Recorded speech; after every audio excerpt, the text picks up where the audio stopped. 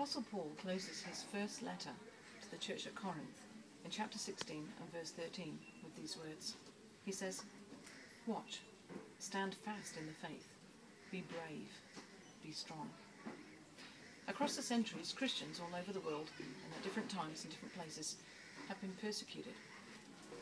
In the midst of persecution, out of the mid-3rd century, emerges a man called Cyprian, a man who had become known for his part in a difficult and divisive issue that faced the persecuted church in 249 AD.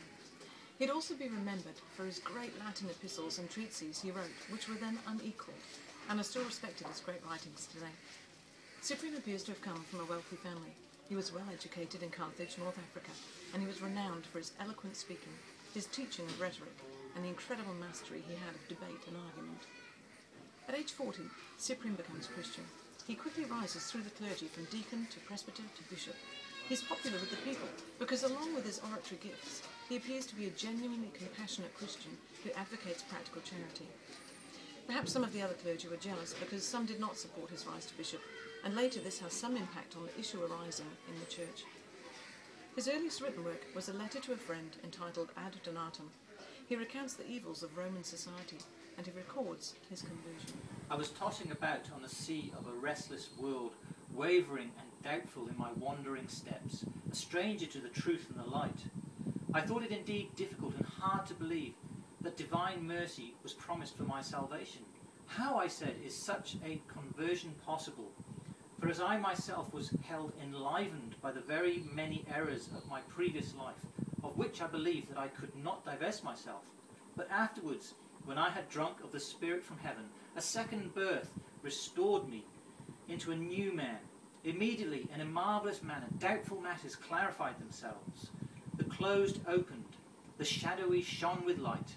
What seemed impossible was able to be accomplished, so that it was possible to acknowledge that what formerly was born of the flesh and lived submissive to sins was earthly, and what the Holy Spirit already was animating began to be of God. Cyprian held the office of bishop whilst under the Roman rule of Emperor Decius in 249 AD. For most of the past 50 years, persecution had been in abatement. Christianity had been growing in huge numbers among all classes of people. However, Decius is an old-school kind of Roman.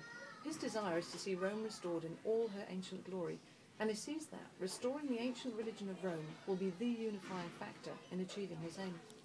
He believes that if all the peoples would honour the gods, then they, the gods, would bestow their favour on the empire. Decius decrees that everyone must sacrifice to the gods and burn incense to a statue of himself.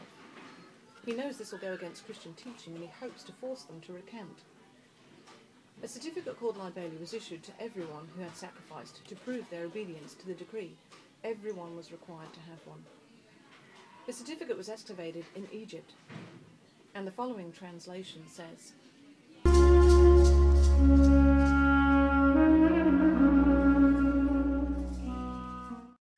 To those in charge of the sacrifices of the village Theodelphia, from Aurelia Bellius, daughter of Paeterus, and her daughter Capinus.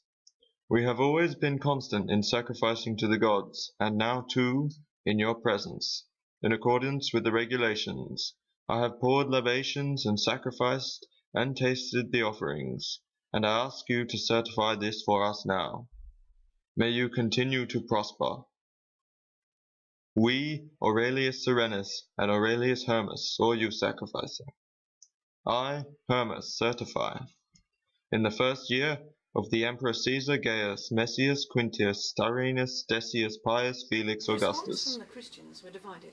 Faced with threats and torture and even death, there were different reactions to the persecution. Some were quick to offer sacrifice, and they fell away from their faith. There were Christians who forged certificates in order to dupe the authorities. Some did offer sacrifice but later repented of their actions. And those who stood against the persecution, continually confessing their faith, they became known as the confessors. Whilst some were martyred, others lived to play a pivotal role in the church.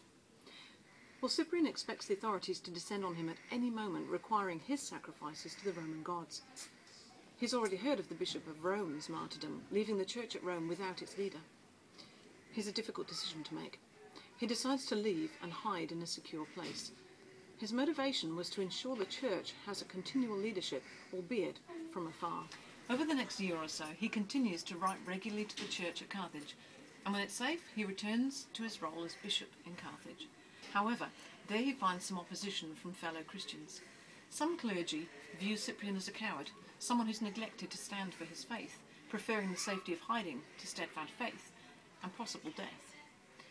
In the midst of this arises an issue that rocks the church: what to do with those who betrayed their faith. They became known as the lapsed. Should they be readmitted to the church? How does the church know they're truly repentant? Different factions discuss the best approach according to the varying levels of betrayal, and debate mounts as to who holds the authority to make the decision.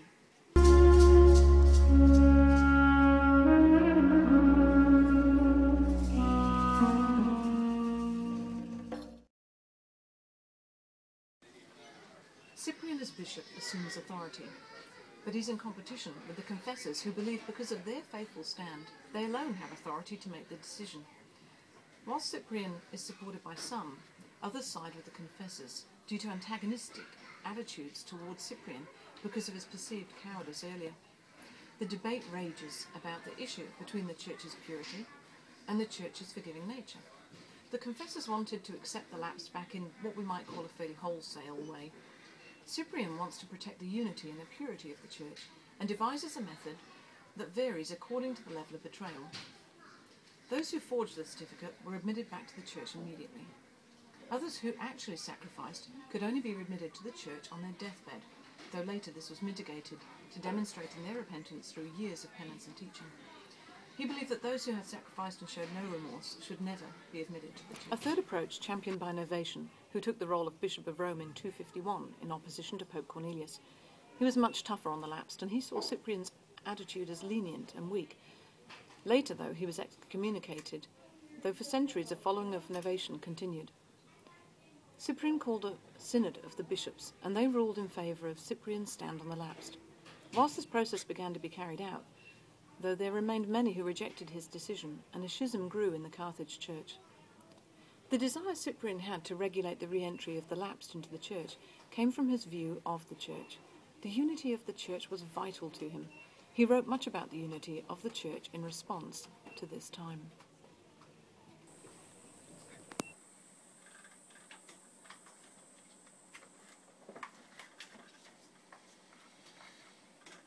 In Matthew 16, the Lord says to Peter, "And I tell you, you are Peter, and on this rock I will build my church, and the gates of hell shall not prevail against it." This unity we ought to hold and preserve, especially we who are presiding over the church as bishops, that we may prove the episcopate itself to be one and undivided. Let no one deceive the brotherhood with falsehood. The church is a unity. Even as the sun has many rays, but one light, and a tree many boughs, but one trunk, whose foundation is deep-seated root, so also is the church flooded with the light of the Lord, extended her rays all over the globe.